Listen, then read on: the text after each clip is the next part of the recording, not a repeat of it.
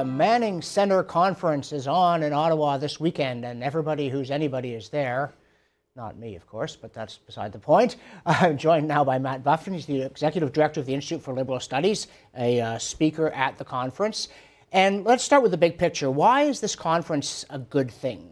I think this is a great thing because it brings people together to talk about ideas. In a sense, a lot of political conventions have a bit of a pretense, maybe, of talking about ideas. But most of it, in the end of the day, comes down to how to get elected and what can we do, how can we run better campaigns. I think the Manning Center conference brings something really different because it's people talking about what ideas, what things we should be pursuing, and what's important. And at the same time, though, there is this attention to detail. I think partly when Preston Manning arrived in Ottawa with a bunch of rookie MPs, he quickly discovered that if you don't have the nuts and bolts skills, it's going to be very hard to advance the ideas and values you think are important. Yeah, no, I think that's certainly a part of it, and certainly there are some people who are more from a partisan side. We're a non-partisan organization. For us, what's really interesting is any opportunity to bring people together to talk about the ideas of freedom, and especially young people. And with Congressman Ron Paul out, our former Congressman Paul out this morning, there was a really big youth contingent, and that was really great to see. Yeah, and the Broadband Institute ridiculed the notion that you might actually want to talk about controversial ideas in a fearless way. I mean, heaven forfend that such a thing should happen. But he's got to be especially interesting to people like yourselves because you're more on the libertarian part of this big tent. Absolutely. I was actually quite disappointed in the approach the Broadband Institute took because Ron Paul has been a leading voice in the anti-war movement, in the anti-drug war movement for at least the past 8 years, and maybe a bit longer than that even. So I think if they looked a bit more closely at his positions, they'd see there's some stuff they would like, even if they don't agree with him on everything. Yeah, it's interesting because, I mean, and Manning has talked about this big tent, and we all know that conservatism has its libertarian wing, the free market wing. It's got its hawkish wing, and then it's got its social conservative wing, and it's a stool with 3 legs. It's not always obvious they're connected to the same seat. But libertarians are the ones who I think on most issues would have more sympathy with the left. I witnessed this thing in the United States where Ron Paul's son was filibustering over the question of the use of drones to kill Americans. And he finally got a Democratic senator to stand up and say, yeah, that bugs me too. Yeah. Well, I mean, it's always a big question in the libertarian movement. Should we work with conservatives? Should we work with modern liberals? Of course, we consider ourselves to be the true and classical liberals. And the question goes back and forth. And one of the things we've really been disappointed in is the complete lack of the left holding Obama to account on the foreign wars, on the drones. And I think what Senator Rand Paul did last night was absolutely amazing, and certainly encourage that sort of thing from conservatives and libertarians.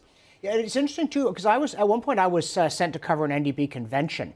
And so I read up on the history of socialism, which I might as well have been reading up on Max Planck for all the good it did me in terms of there didn't seem an interest in the NDP in the history of socialism. There doesn't seem to be much interest in the Liberal Party in the history of liberalism. You say, I'm a classical liberal. They won't even bother to disagree with you.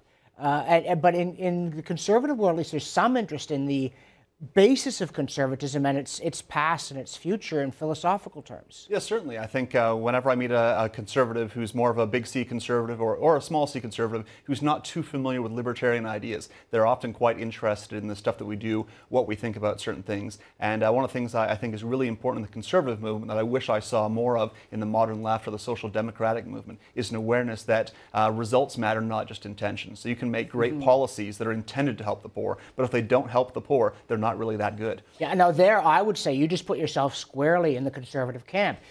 Thomas Sowell talks about this, one of the absolutely central dividing points between what he calls constrained and unconstrained, but it's really right and left, is the importance of intentions. Robert Kennedy's line, don't tell me the rules, tell me the problem.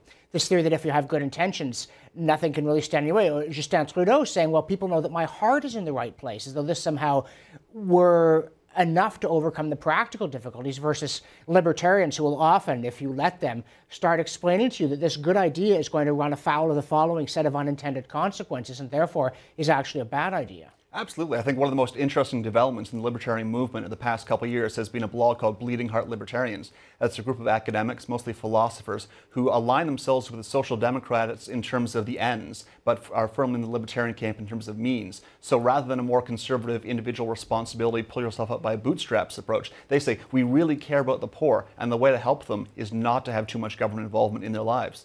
In which sense you're almost, and forgive me because this has become a term of abuse, I have no idea how, but in some ways that makes you neoconservatives. It was classically defined as a liberal who's been mugged by reality, as somebody who has not lost their heart, but who has found their head. Neoconservative is a term that I don't like to use. I've actually determined anytime anyone calls you a neo anything, it's almost entirely meant as a pejorative. So it's not a term that I use to describe myself, but I could certainly see where you're coming from there. And when you think about Ron Paul, too, I mean, I had sympathy with a lot of things he said, and I was appalled by, particularly in foreign policy, I thought he was not responsible. But he is a staunch libertarian who's also pro-life. I mean, he delivered babies.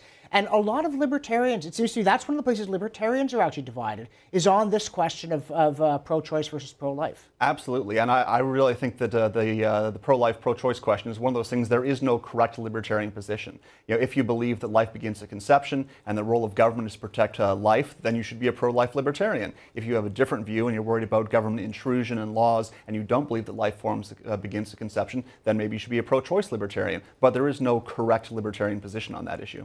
And this, again, I'm going to turn this back a bit at the Broadbent Institute and at the NDP, that you get a conservative movement that has divisions on this question. And within the conservative movement, parts of the conservative movement have divisions. And yet, if you want to be a liberal or NDPer, there's an orthodoxy here, which is not meant to be subjected to searching analysis. It's simply meant to be accepted. Yeah, no, I think that's absolutely right. And one of the things that I think should be a libertarian issue that we agree with the left on are things like free speech and tolerance. And yet the left, so many people over there paint themselves as being very tolerant, say tolerance is very important, but they don't have a lot of tolerance for dissenting views. And I think that's something the conservative movement does relatively well, despite probably public perceptions to the contrary. Yeah, it's funny, Jeffrey Simpson was writing just today that the old red Tories were much more ideologically flexible, and yet they seem to me to be very monotonous in their approach. Yeah, no, I think that's true. I think that, well, frankly, I think that libertarianism is the future of conservatism. I think that more and more conservatives are realizing that they don't need to enforce their personal values. You know, you may be in favor of a traditional family, traditional lifestyle, and that's great. And in a libertarian society, you're completely free to pursue that. It just means you can't pass laws to tell your neighbor that he must also live in the way that you think he should. Yeah, so I have some sympathy with you that libertarianism is the future of conservatism and always will be, and just that you can never get conservatives to notice it. So Matt Bufton is not only attending but participating in the Manning Center Conference. Thanks so much for joining us. Thank you.